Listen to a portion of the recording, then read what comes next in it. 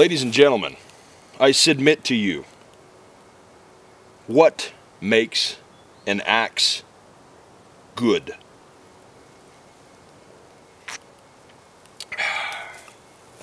That is a $1,000,000 question.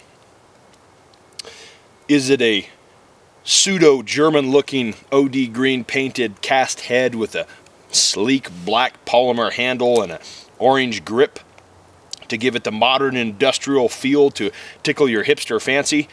Or is it a traditional wood and steel piece of craftsmanship that holds an edge, does the job, and looks similar to a classic muscle car doing it,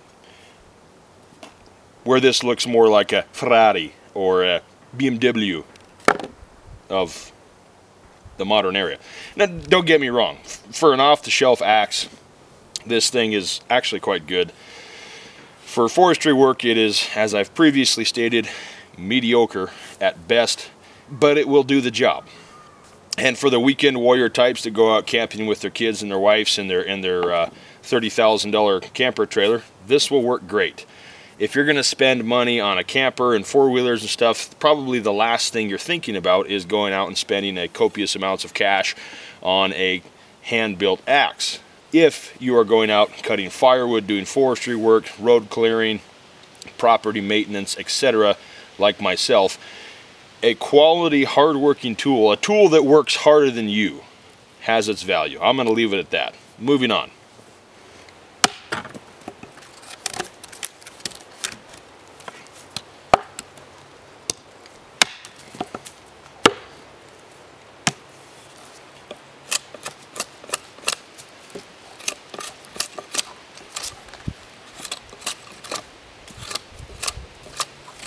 Ladies and gentlemen, I have numerous other axes that I could bring here and we could talk about, and I only brought the Fiskars to illustrate the comparison. This is a very good example of an off-the-shelf, inexpensive, modern rendition of a very traditional tool, the axe.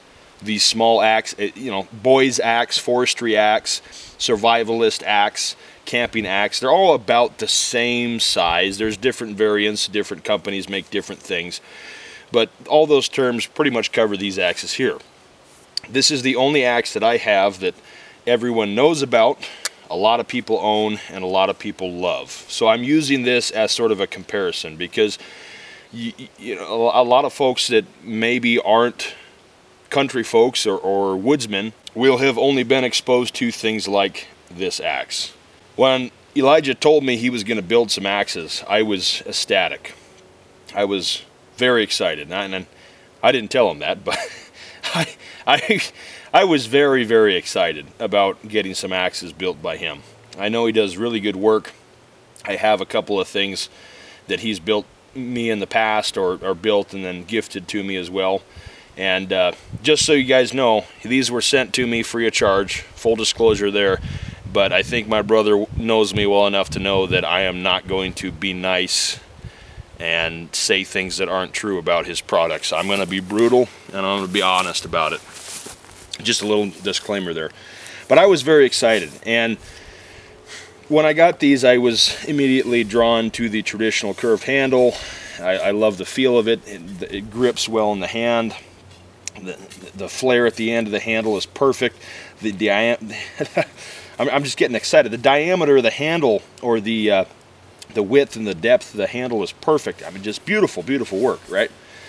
Well, I got all excited, and then I set them down, and a few days passed, and I've actually had to take some time to use these a little bit and think on them before making some more videos on them.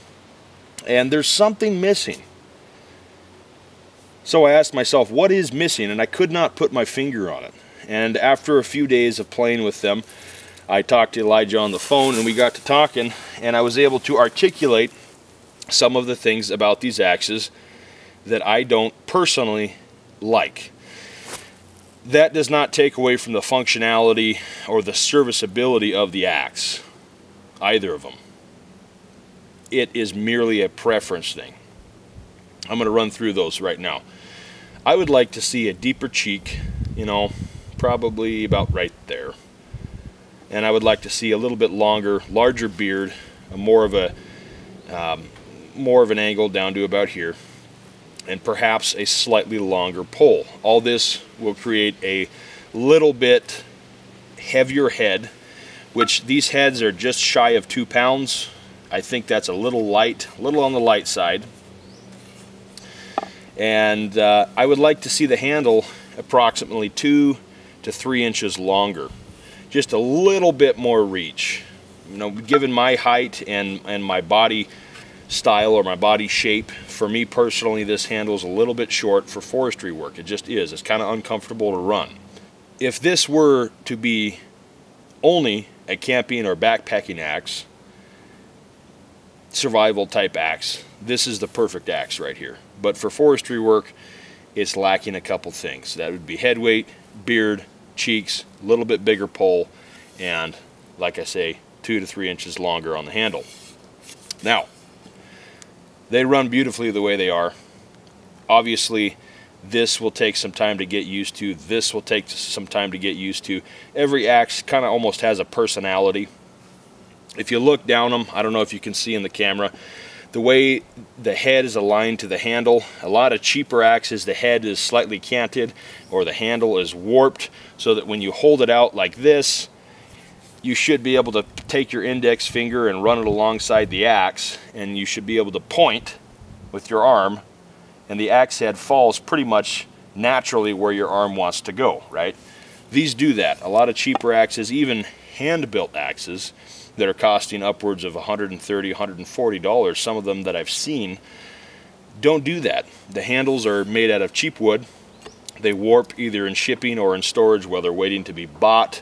So you go here and you grab it, and the head's going off one direction or another. So very good woodwork as well. Linseed oil used here, very good. Something else to note about these axes is they hold an edge really well. I was shaving steak for lunch. I had steak the other day at work, and I was shaving chunks of steak off with ease in front of my coworkers, and they were oohing and eyeing about it. A couple of them were trying to hide their fascination, but they were impressed. Freakishly sharp.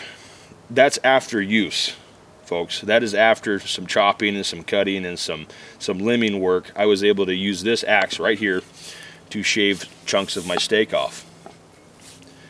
That's pretty impressive. So we know it holds an edge, but we know it's not incredibly brittle because we haven't chipped it, we haven't broke it. I'll be honest with you, I've missed my mark a couple times and I've hit the dirt, and it has not doled it up at all. Granted, I haven't done it a lot, but enough to make a difference in a cheaper axe like this. When you get these axes, you get a little snap type scabbard, and the leather work is quite good. Everything about these is quite good. I truly think that these axes are quite good the way they are. But what I would like to do in the following series, this is more of an introductory type thing, is just put them to work and talk a lot less about them. I want to get all my thoughts about these out, and I think I've done that. And I think moving forward in this series, we will pretty much just use the axes and keep the words to a minimum. This is a little song I wrote for my daughter about living on the mountain.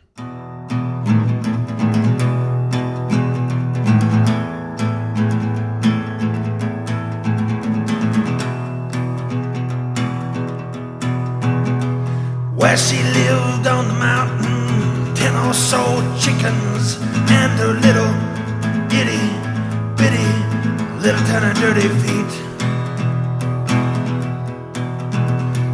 Where she lived on the mountain with her mom and her dad and her little itty bitty tiny little dirty feet. Yeah, she didn't know the difference. Whoa, she didn't know the difference.